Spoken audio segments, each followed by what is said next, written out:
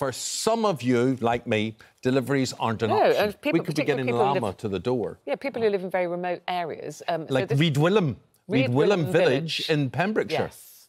Lots of the roads around there are very difficult to access unless, you know, you've got a 4x4 vehicle. But our next guest, Matt Yorke, has found a very eco-friendly solution. And he joins us now, Matt's the one on the right. He's the one on the right of your picture, OK?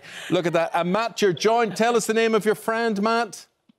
Hello there, this is Matt the Short. Now, look at Matt. Now, I'm having this debate with Ruth. I'm just waiting for Max to spit. Does Max spit? No, he's pretty good usually. Maybe when there's another llama sniffing around his bum, potentially he might take. I understand. That's fair enough. But Max, it must be an amazing thing, Matt, when you come with a delivery and you've got groceries on the back of the llama and someone opens the door. What's the reaction like? Yeah, they're pretty surprised. Obviously, it's not every day you see a llama on your doorstep. So it's been really positive for most people, I think. So tell us about the people you're delivering to, Matt, and why you and your fiancée Alex came up with this idea. Well, we're quite a small valley here. We're probably the youngest people in the valley. When lockdown started, we thought, you know, what do we do? We've got all these people; they're very proud and independent, but obviously going out to the shops, we didn't like the idea of them putting themselves at risk, so we started offering to pick up shopping for them when we were doing our own shopping. So that's what we did. They gave us a list, and we were dropping it down to them. But the roads around here aren't great. It was playing havoc with the suspension on my car. So we thought, well, we've got these llamas, you know, sitting around, not doing much at them. Yeah, we've got to explain to people, because you actually run a llama trekking centre, don't you? So you've got Max and his friends, 10 altogether. So the llamas were there anyway, and you said they're used to walking. So actually, this is something that they'll enjoy. Like exercise. Yeah. Absolutely, yeah. So we were completely shut down. When this all started, we do treks and people come and stay on the farm. So these guys were sitting around really enjoying life in the field. So it's good to get them out on the roads. It gives them a bit more stimulation. It's good for their toenails because obviously their nails grow. You've got to trim them if they are hard surfaces. So the road surface keeps the nails down. So it's less work for. Max, tell me that, or Matt, tell me this. I keep getting Max and Matt. I'm sure he's used to that. Matt, tell me this. What is the reaction when people open that door? I mean, how thankful are they? I mean, they must be a bit aghast sometimes. Yeah, well, you know, everyone around here is sort of aware of the llamas anyway. So it's just a nice surprise, really. It's just something that's brightening up people's days and hopefully giving them a bit of variety in their day. And, you know, obviously at the moment, any kind of joy you can bring to people's lives is a good thing. Tell us a bit about Max. He looks quite a character. What's he eating, by the way? Is he chewing gum?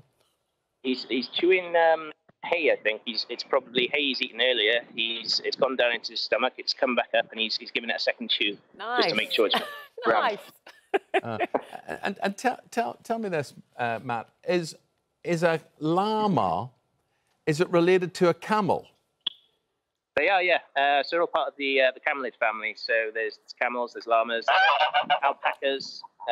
There's guanacos and vicuñas. They're the wild varieties of alpacas and llamas.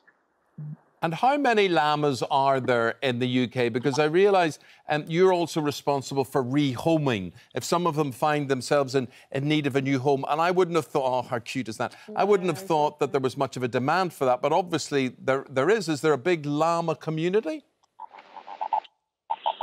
Sorry, we're sitting down now. I'm going to sit down.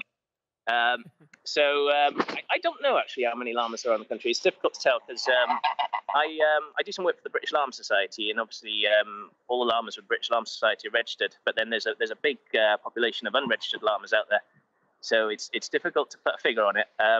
It's a lot less than alpacas, we know that. So there's a lot less llamas for whatever reason. I wouldn't like to guess. I'd be way out, and somebody on the internet would tell me how wrong I was, so I'm not going to guess. But do you mean, Matt, that people have bought one as a pet and then realise actually this is quite difficult to look after, and then they're looking for a rescue centre or a rehoming centre? Yes. So as far as the rehoming goes, it could be for any reason. So people, life never goes as planned. So So, you know, you might find that, you know, financial reasons or health reasons, it can be for whatever reason, they find that they can't look after their llamas anymore. So they get in touch with me, and I try and find a new home. The aim really with our charity is to bring, you know, to offer any llama in need a home here, and then work with other charities, you know, with sort of special needs groups and retirement homes, youth offenders, etc., and make these animals accessible to them. Well, listen, it's obviously getting a bit windy there in Pembrokeshire. Max doesn't look like he needs rescuing anytime soon. He looks absolutely adorable. He's obviously loves you. He's sitting there, very content. Yeah. He's a bit of a pro, unlike me. Well done. Thanks for talking to us, and good luck with what you're doing. And certainly different, certainly innovative. Oh, he looks as if he's going to give you a kiss now, so he does. Thank you, Matt, and thank you, Max. Appreciate it. Thank you. See you. Thanks for your time. Good. Bye.